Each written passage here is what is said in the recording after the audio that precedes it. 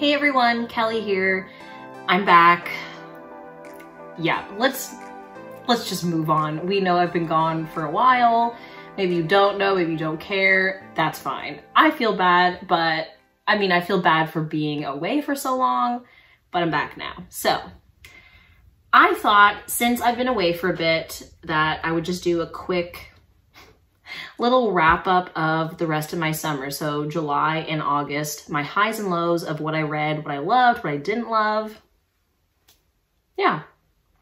So before I get into that, I just want to remind everyone to please like and subscribe below if you like the content I bring you, and let's get started. So like I've said in several videos past, my July was crazy busy because I was in a musical and then I helped produce a show at the beginning of August right after the show closed. The show that I was in closed. So I didn't read a lot in July, but I read a couple things that I was really happy about. So in July, I read 7 books, which is not bad, but I mean, I've read a lot more this month, but I'll get into that in a sec. So in July, I read 3 comic books, which normally I don't read. So that was something new and fun for me. 2 of the 3 I really enjoyed, and the 3rd one I did not enjoy. So at least with comic books, it only cost like $2 for like a little, is it a periodical? I guess so. Yeah, a little periodical. So I didn't really like the 3rd one, but that's okay. I'm not too mad about it. So the 2 that I really enjoyed were Extraordinary #1 by V.E. Schwab and Norse Mythology #1, but I think it's volume 2, like it's the newest volume of Norse Mythology comics by Neil Gaiman and P. Craig Russell. I have them upstairs somewhere, but I was too lazy to grab them, so I'll just put the photos there as you can see. But yeah, I really enjoyed Extraordinary. It's, I believe, a prequel of sorts to V.E. Schwab's novel Vicious, which I have, but I have not read. Yeah, story of my life. But I really enjoyed it. I thought the artwork was wonderful. I thought, considering you only have like maybe 30 pages of story, it was really well done. I really enjoyed it. I gave it a 4 out of 5. Norse Mythology was the same thing for me. I gave it a 4 out of 5. It is a Norse myth that you're learning about, so it's not really Neil Gaiman's own story, but it's how he presents it. So I really enjoyed it. I learned a lot because I don't know a lot about Norse mythology. I know way more about Greek mythology, and even then there's so much of it that I'm not an expert, okay? But I enjoyed it. I thought the artwork was very nice. I definitely enjoyed the artwork in Extraordinary more, but that's just me. I probably would keep reading those 2. However, I think I'm going to wait until they release like the bigger volumes with all the periodicals together because it's expensive. And also I'm not the type of person to go back into the comic book store every week looking for the little edition or the new release of that week. So that's just me. So I would probably buy the bigger volume once they've compiled it all together and just read it in one sitting. But I really enjoyed those 2. The comic I did not enjoy was The Worst Dudes #1 by Aubrey Sitterson. Okay. The cover, as you can see here, because I'm too lazy to grab it upstairs, I was like, okay, this looks kind of interesting. I've never heard of this. It's brand new. I'll give it a go. And it had a warning of, you know, they've got mature content, a lot of explicit language. So if you don't like that, don't pick it up. And I was like, okay, that's fine. Like, I'm not going to clutch the pearls about an F-bomb or, you know, like I don't care. However, I read it and I was like, this is just obscene to be obscene. And I don't like that personally because for me, I think it's cheap. I find that with a lot of movies and plays nowadays too. People are just going willy-nilly, like, fuck this, fuck that, blah, blah, blah, excuse my French, if you don't like that word. But like, to me, you have to earn it because if you just throw it in all the time, what's the point? And so this comic, I really did not like. The story was like, I think they were trying to rescue some kind of heiress or princess of some planet. It was set in space. And I just did not like it. Some of the drawings were pretty cool, but then some of them I was like, again, not that it was badly drawn, but just obscene to be obscene without a point of it all. So I was kind of like, okay. It felt like if you had a bunch of 12-year-old boys who just learnt what sex was or what swearing was, if they made a comic. So if you like that, pick it up. I didn't enjoy it. I gave it a 1 out of 5. The one point in the comic that I really enjoyed was there was a character, I believe his name was Trap Man. And was it Trap Man? I think so. But he was literally just a bunch of trap muscles made into like a big kind of bodybuilding form or bodybuilder form of just a bunch of trap muscles. So I thought that was kind of funny and clever. A little weird, but that's okay. But yeah, I really, not for me. So I'm not going to continue that one. And then the rest of my July were romance novels, which is fine. But I read 3 comics and then 4 romances, and that was it. The comics took me like maybe 20 minutes to 40 minutes each. I really didn't read that much in July. It's just how it happened, how it played out. But in terms of the romances, I had some really good reads that I'm excited to share with you. So first of all, I reread The Kiss Quotient by Helen Huang. I've already talked about this in several videos. I will link it above or below, both, whatever. Really love this one. 5 out of 5. I gave it a 5 out of 5 this time. I think last time I gave it a 4 out of 5 or 4.5. And I reread it and I was like, what was I thinking? Because this is amazing to me. I love it. I love it so much. I love Stella. I love Michael. Helen, I love you. Okay, please keep it up because I love it. So 5 out of 5, wonderful experience. And I reread it because I wanted to get hyped and ready for the newest and the last installment of this trilogy, which is The Heart Principle, which I'll put here because at the time of this recording, it's not out yet, but it's out tomorrow and I will be buying it tomorrow because I need to read it for myself and also for the podcast. So excited. Then I read The Bride Test by Helen Huang, which I'll put here because I own it and I don't know where it is. It must be upstairs or maybe I lent it out to a friend. If you have it, can I have it back? Thanks. So I gave The Bride Test 3.5. I still enjoyed the book, but not as much as The Kiss Quotient. And I think it's because I just didn't get enough of the inner workings of the narrator. So in The Kiss Quotient, we get a lot of Stella's inner thoughts. And it's not that we don't get a lot of Kai's inner thoughts, but he's very, very logical, analytical. He does not have emotions really, which is fine. But I was missing what Stella brought to this book.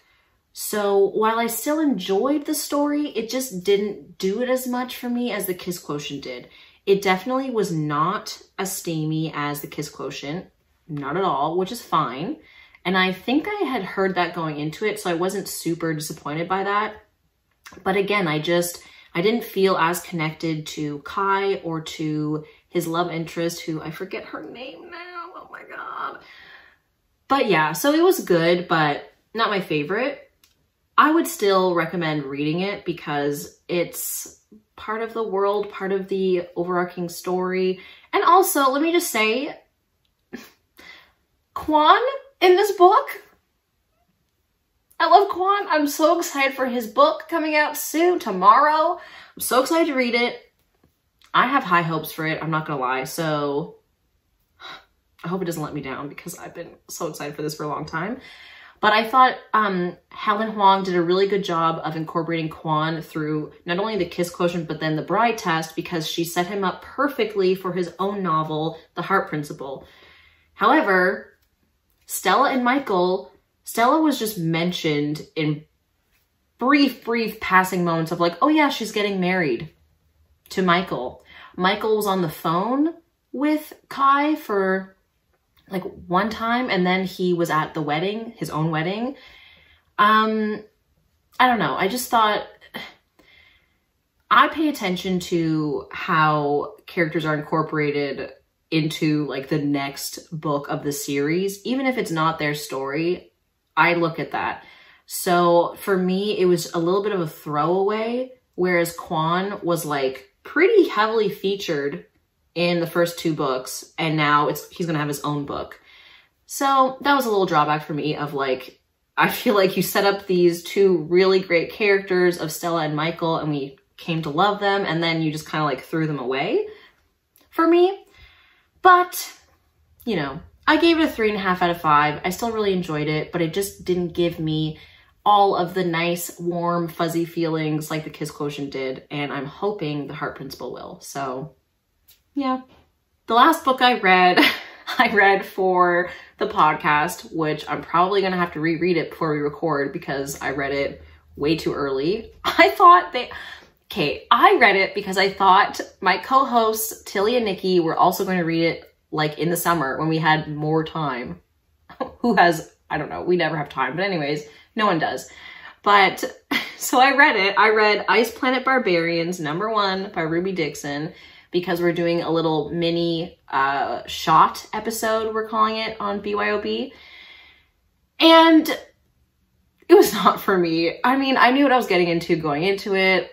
Everyone's calling it alien porn. Great. I gave it a 2 out of 5 because it's not the worst thing I've read, but I was just, it's not for me. I'm sorry. I know it's huge on Book Talk, and I'm glad that people are enjoying themselves. You read what you want to read, but it didn't do it for me. Content warning for that book.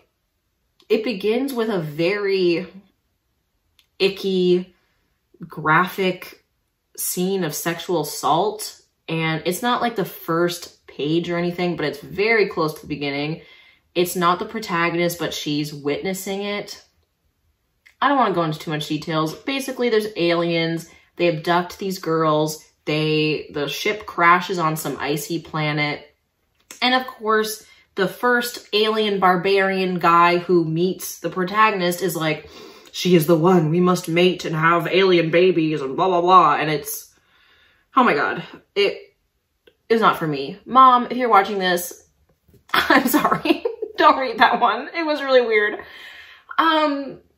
Yeah, and then for most of the book, they didn't speak the same language because how could they? We have a human from America, of course, because it's an American writer, I believe. And then you have an alien who doesn't speak English, clearly, because why would I don't know. Why would the alien speak English? You know, so half the book we had them trying to communicate, and it was just like a lot for my brain because,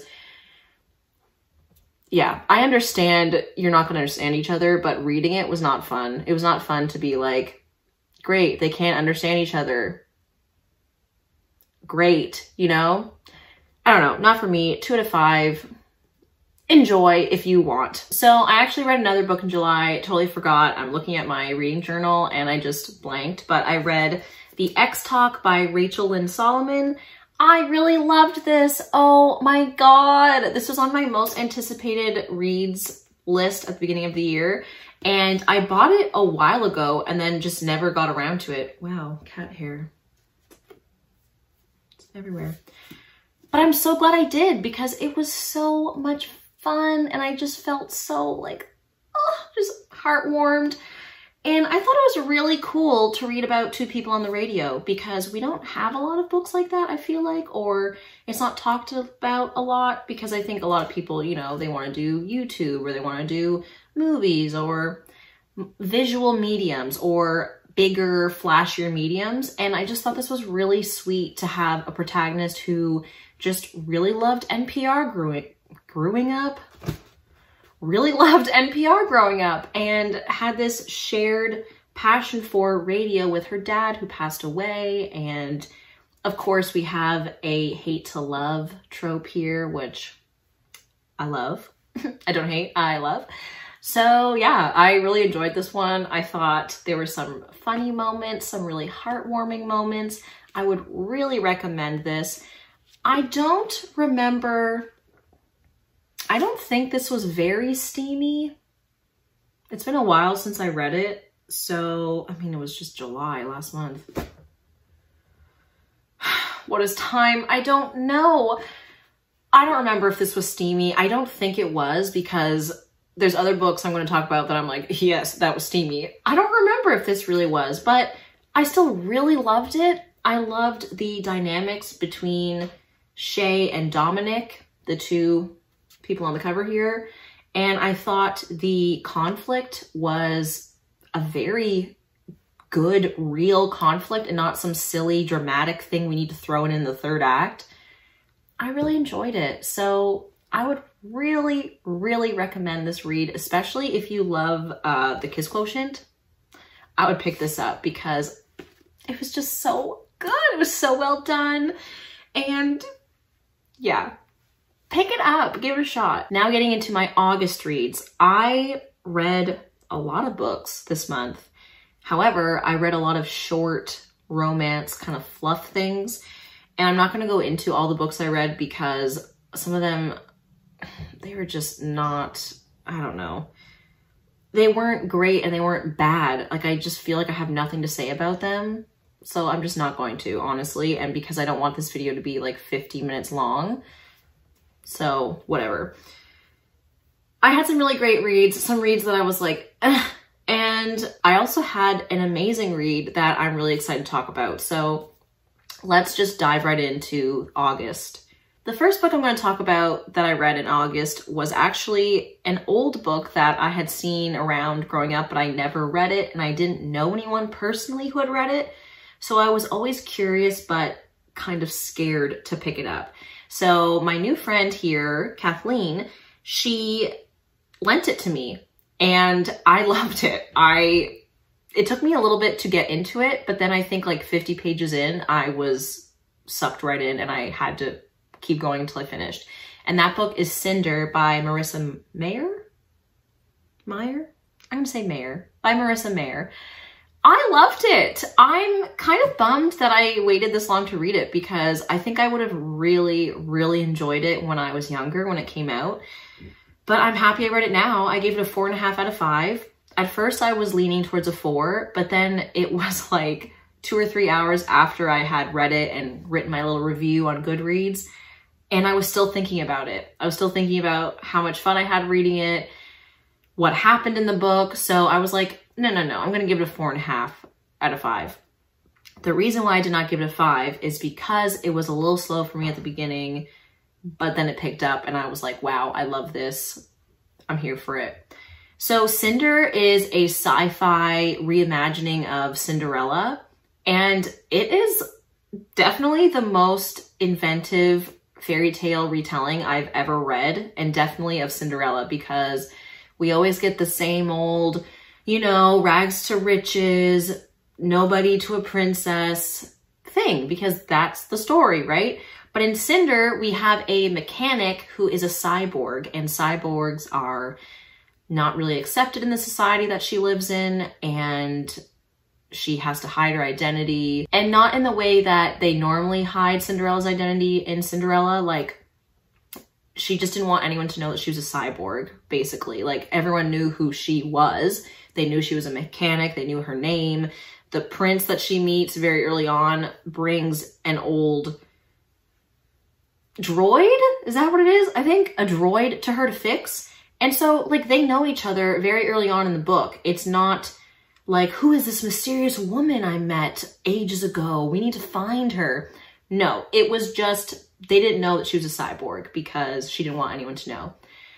And I don't want to give away the whole plot because there's a lot of really interesting things that go on, but I do have to say, the way they did the iconic ball moment, wow, I really enjoyed that. It was a new, fun take on the whole, we gotta rush Cinderella to the ball and she's only got until midnight.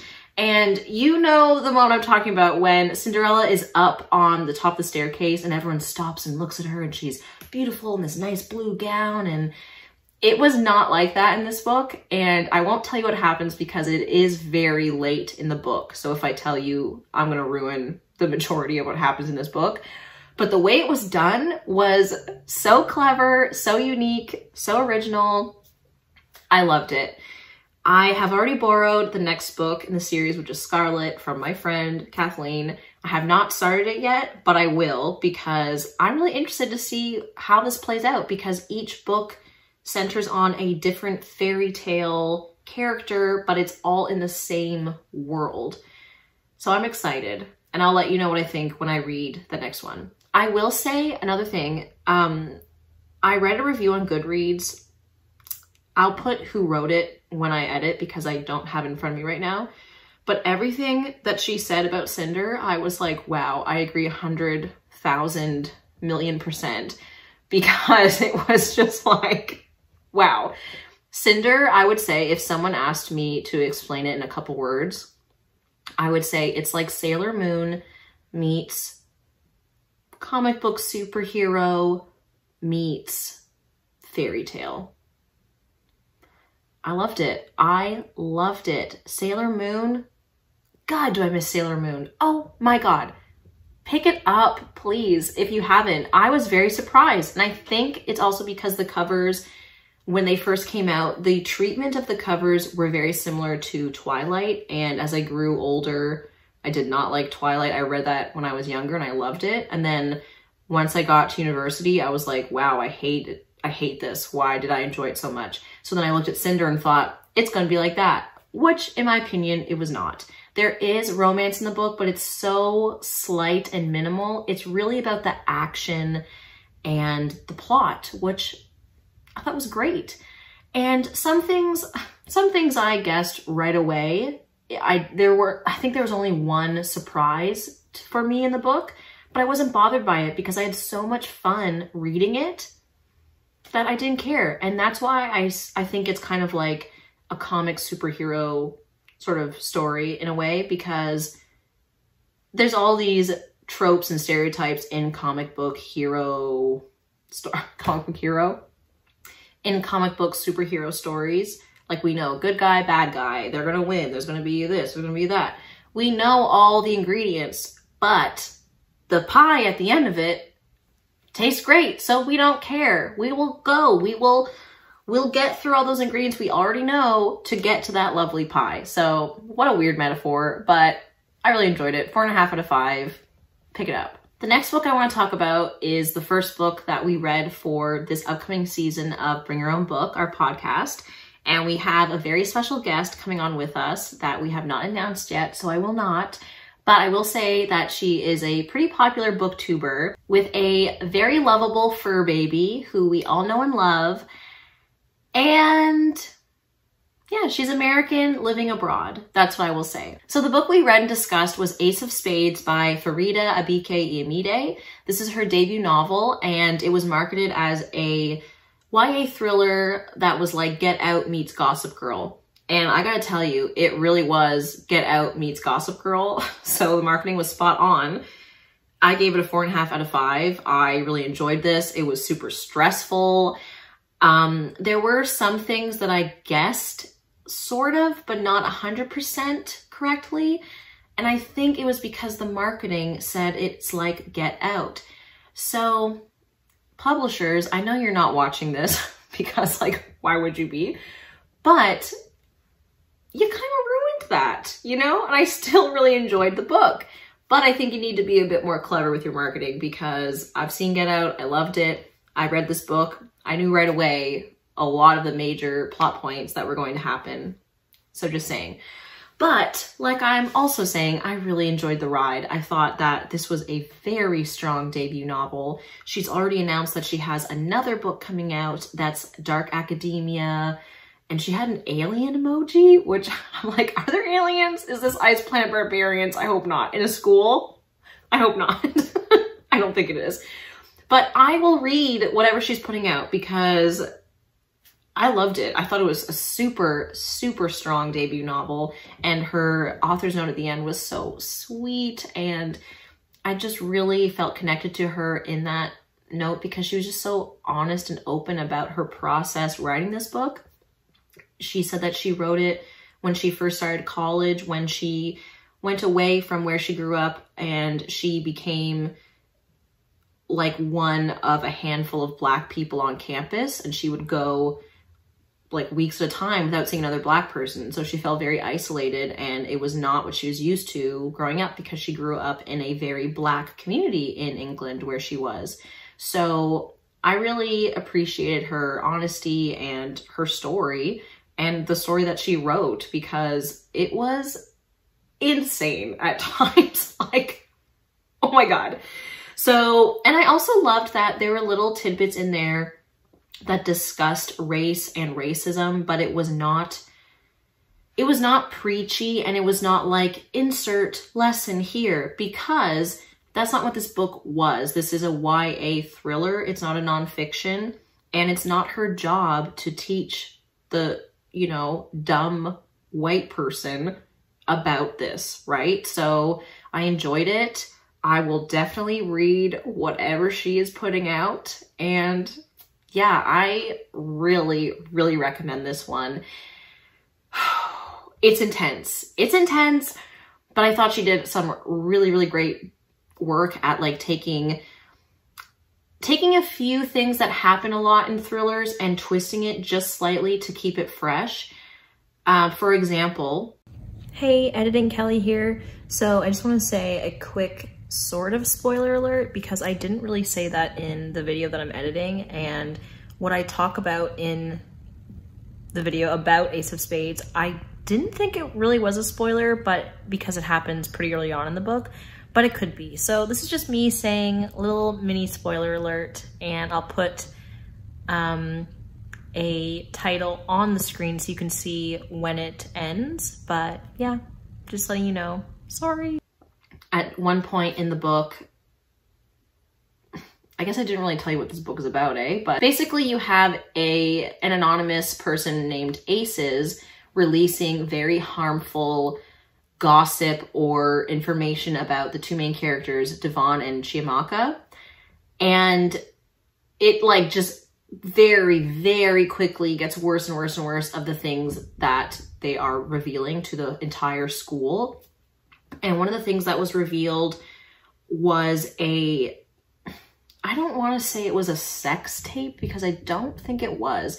At the very beginning, photos are released showing Devon and a man in a compromising position, like they were definitely making out or about to have sex or, you know, something like that. And while it was very, very upsetting and hard to, you know, like, that's just terrible to happen to anybody. But I appreciated that the author chose to make that moment happen to a man and not a woman, and it didn't end up being like, oh, this woman is promiscuous and a slut and blah, blah, blah. It was really about this coming out about a Black man and about a Black man being gay. That's what it was really talking about. So I thought that was a new, interesting take on elements that happen a lot in thrillers, and so I really appreciated that. I didn't enjoy that part, that's not what I'm saying, but I appreciated the originality. So 4.5 out of 5, highly, highly recommend. Go grab it now. Okay, just a couple more books I want to talk about. Hopefully I get through these quickly because this video is getting long. But okay, another book that I really enjoyed that I had my eyes on for a while was You Had Me at Ola by Alexis Daria. Oh my gosh, this book, I gave it a 4 out of 5, and this was marketed as kind of like a Jane the Virgin rom-com, and it totally was, because it's about our two main characters here. Oh my God. Jasmine and Ashton, and they are cast in a new TV series that is a English-American revamp or reboot of a very popular telenovela. So first of all, I love Jane the Virgin. I have not watched a lot of telenovelas, but I have watched quite a few English reboot remakes of telenovelas. Like I used to watch Ugly Betty all the time. I binge watched Jane the Virgin, loved that. There was another one they mentioned in here. I don't remember what it was, but I was like, oh my God, I didn't know that that was a telenovela originally. So yeah, I thought that was so interesting. And you can tell that the author loves this world and has spent a lot of time in this world. I don't know, I was reading her bio and it doesn't say anything about her working in TV, but I would be very surprised if she didn't, because she had a lot of info that would lead me to believe that she has worked in TV in some way, like whether she's a producer or a writer, what have you. She had a lot of inside info that I was like, you must be in this industry. As an actor, theater, not TV, film, whatever, you know, there's a lot of things in here that I related to because we have two actors as our main characters. And it was just really fun for me to read because we had Jasmine trying to get to know Ashton better to make their on-screen chemistry work. And I have had that happen to me many times where you are trying to get some kind of rapport going with your scene partner and it's not happening. And the thing is, in this book, Ashton was never, like, he was never mean to her. He was never rude intentionally, but he was very standoffish at the beginning and very to himself and shy. And some people are shy, that's fine. But when you're working in close quarters with someone and you need to show the world that you're in love on screen, in their case, you need to have some kind of a friendship, some kind of a rapport going on, because otherwise it is so awkward and just, wow, the work suffers, okay? It's all about the work and the story. So she's trying to get to know him to make this work, and he's very to himself and he's very closed off, and we learn why through the book. But that's essentially how this starts. There was a scene with an intimacy director, which I loved because, and they mention this in the book, but intimacy direction is a very new field of work and it came from theater, and it is so overdue in theater, but also in TV and film, because an intimacy director is someone who's there to help the actors and directors and everyone really on set create moments that are called for in the script that are authentic but safe and that really lend to telling the story. So if you have a kiss, we have, like, you would hopefully now call in an intimacy director and choreograph the kiss. Because speaking from experience, gotta put this down for my hands, but speaking from experience, I've only had to kiss, I think like two or three guys in plays or musicals so far in my career. And they have, up until now, until the last show I did, which we did not have a kiss, but we had an almost kiss several times. Nothing was choreographed until this last show I was in this summer. And speaking from experience, being an actor who you just get thrown in and they're like, okay, kiss. What does that mean? And also, it's not me kissing the actor because I want to kiss the actor. It's like the character I'm playing wants to kiss that character. So how do we make this look real, look like we actually want to be doing this, and that we both feel comfortable, because we don't want to touch someone the wrong way, whether it's like, maybe I have a thing with touching my shoulder. I don't want you to touch my shoulder. Well, how would they know if we never talk about it? So this had a moment like, not where someone crossed a boundary, but they just talked about that a little bit in this book. And I really appreciated it because I think a lot of people don't understand that choreographing intimate moments, whether it's a hug, a kiss, a more explicit moment, like maybe you were pretending to have sex. I've never had to do that so far, which I'm like, thank God. But you need to choreograph it. You can't just be like, go do it. It's like a dance. You would never be like, okay, go dance. It says dance, go dance. What do you mean go dance? Do you know how many different types of dances there are? Do you know how many different types of kisses there are? Just saying. So anyways, little actor sidebar there. This book, I really enjoyed. I gave it a 4 out of 5, like I said. However, I do feel like there was like 50 pages that could have been cut out just to make the story a little bit more streamlined, because there was like a problem and then a solution and then another problem and then a solution. And I was like, okay, this could have been just more streamlined, but all right.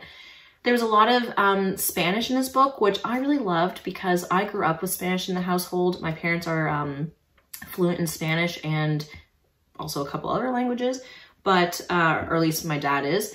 But so I don't speak Spanish. I took it for a year in university, but I could understand almost everything that they were saying just because of growing up around hearing the Spanish language. And yeah, I thought that was really sweet and made it very natural.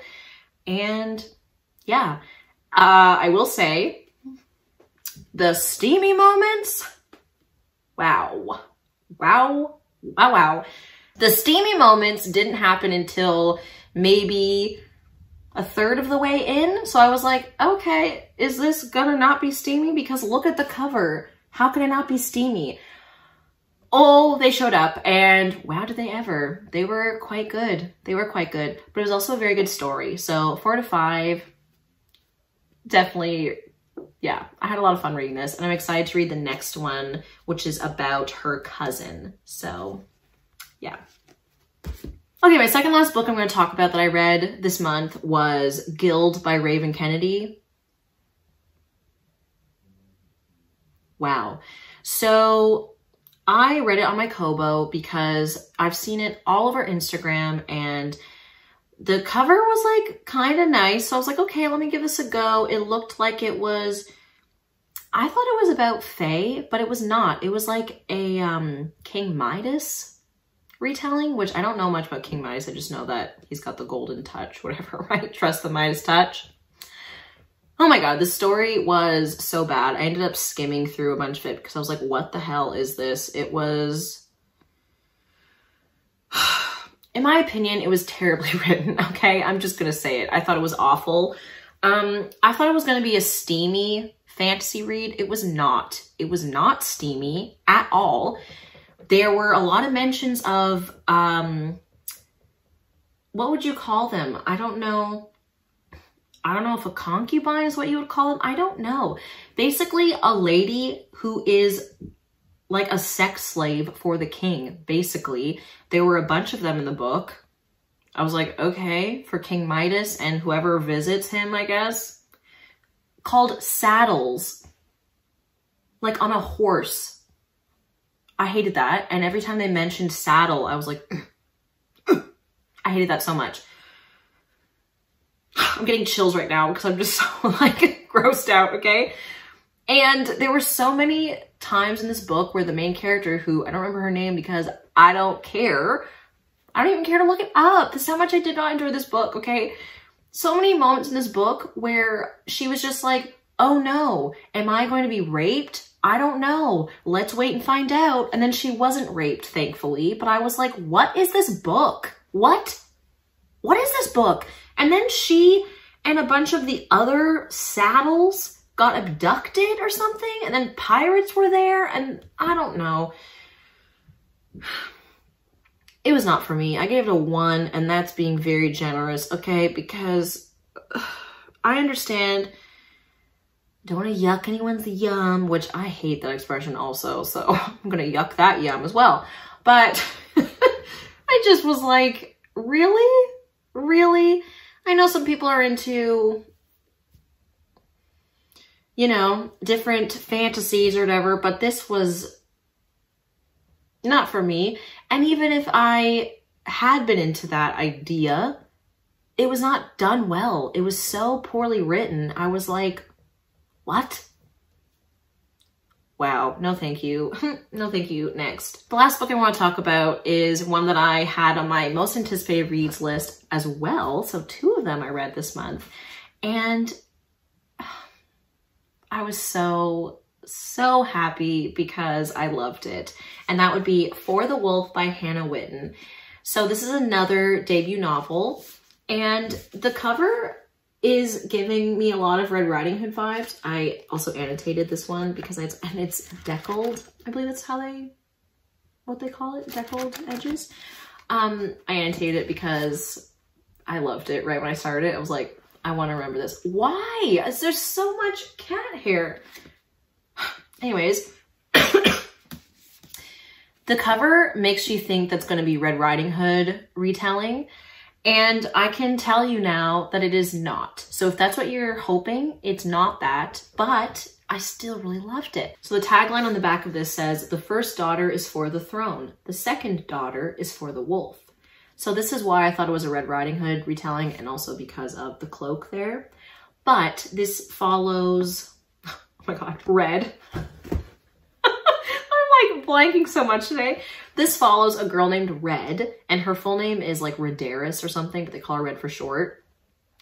She is the second daughter, and on her 19th birthday, she gets something called the Mark, which is like a little green insignia of sorts that just like comes up in your veins. And it means that I was saying Wilderwood, kind of like wildebeest. It might be a Wilderwood, but this place is a magical forest that centuries ago her ancestors made a bargain with. And so now because of that, every second daughter in the royal line has to go to the wolf. Like, they are for the wolf. And they're trying to like break this curse and all this stuff. So she doesn't want to go to the wolf, but she knows she has no other choice. So she goes, and this is not a spoiler because it's in the synopsis, but the wolf is not a wolf. He's a man, okay? Yes, he is. So I really loved this. I thought it was super atmospheric. I love creepy forest tales. This forest is alive and not well, okay? It is well, okay. I was gonna say it's a nasty forest, but it's really not, because one thing I really loved about this was the author Hannah Witten wrote several times that the forest was not good or bad. It was simply just existing the way it was meant to exist. So I really appreciate that, because I think that is very important, and a lot of people don't realize sometimes that certain things aren't good or bad. It just is, you know, like how philosophical, right? But I really, really love this. The world just sucked me in, and I couldn't put this down. I think I read this in like 2 days. I annotated like crazy. There were so many moments I loved. There is a slow burn romance, which I also thoroughly enjoyed. It is not steamy at all. However, it was not fade to black romance, which I don't really like, because for me, it's just like, okay, well then why did you go there if you're just going to fade to black on all the fun stuff, you know?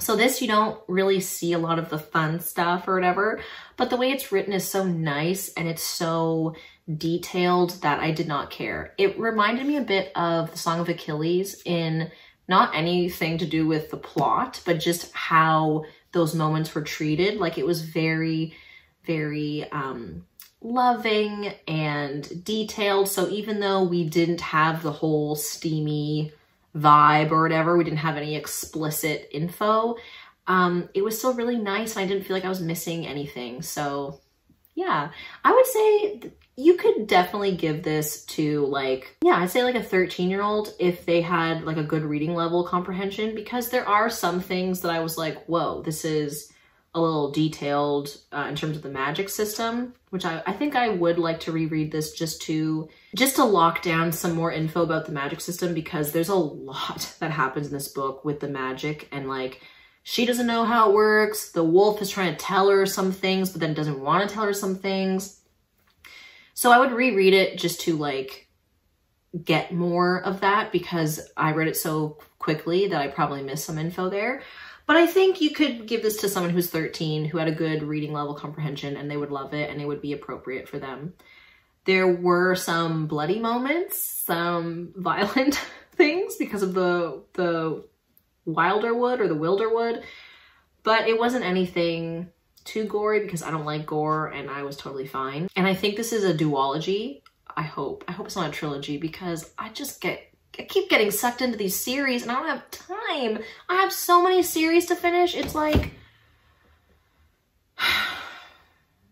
God, you know? Anyways, The second one comes out next summer, I believe, and I am so excited to read it because I loved this. I want my friends to read this because it was such a pleasant surprise. Well, I guess not a surprise because I was hoping it would be good, but it turned out differently than I thought it would, and I still loved it. So if I was going to say it was any kind of retelling or reimagining, I would say it leans more towards Beauty and the Beast, but not in the way you think. It's not like, oh, we need to break the curse that he's under and he's transformed into a monster and we only have X. No, like, not really.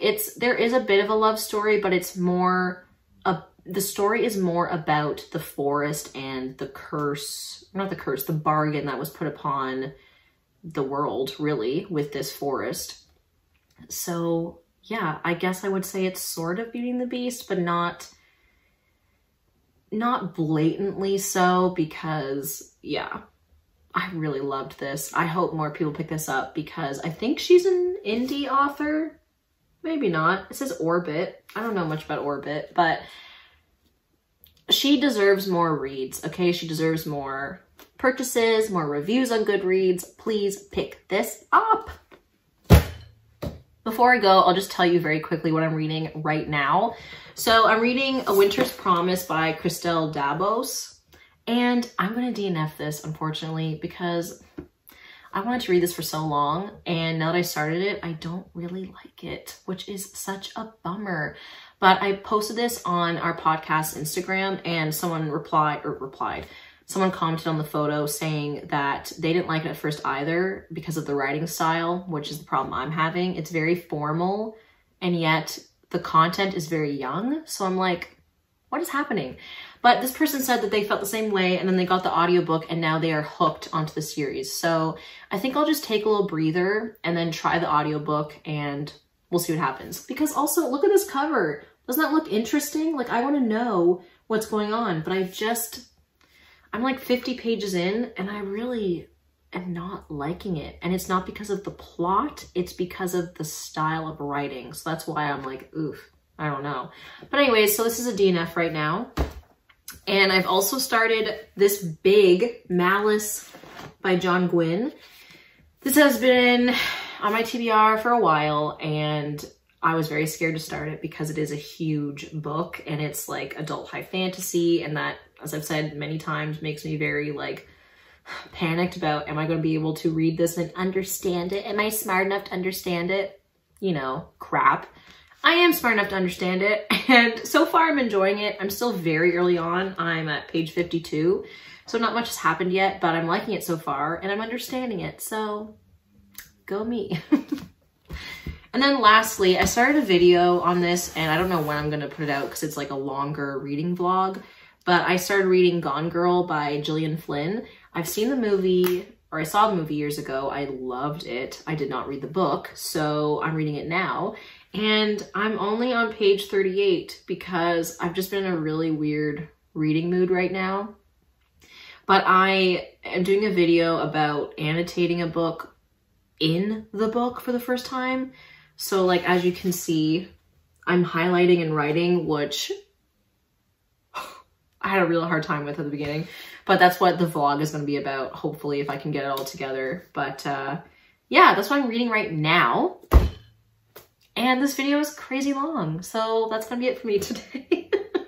I hope you enjoyed this video. I have some videos planned coming up, so I want to get back into a routine of posting regular content because I really like doing these videos and I want to make it a habit again. So I'm so sorry for the huge hiatus, but I am back and I will be posting. So I hope to see you. I won't see you, but I hope you stick around and watch these. That's fine if you don't, but yeah. So I didn't want to post anything just to post. So that's why I just took a break, because I think I just need to refresh after the craziness of the 2 shows I was a part of. So yeah, I'm back and I'm getting back into the reading groove and hopefully have some fun videos for you. So I hope you have a great day and I hope to see you next time, and I hope you pick up some good reads. I hope you don't read Guild because that was awful. But anyways, I'll see you next time. Bye.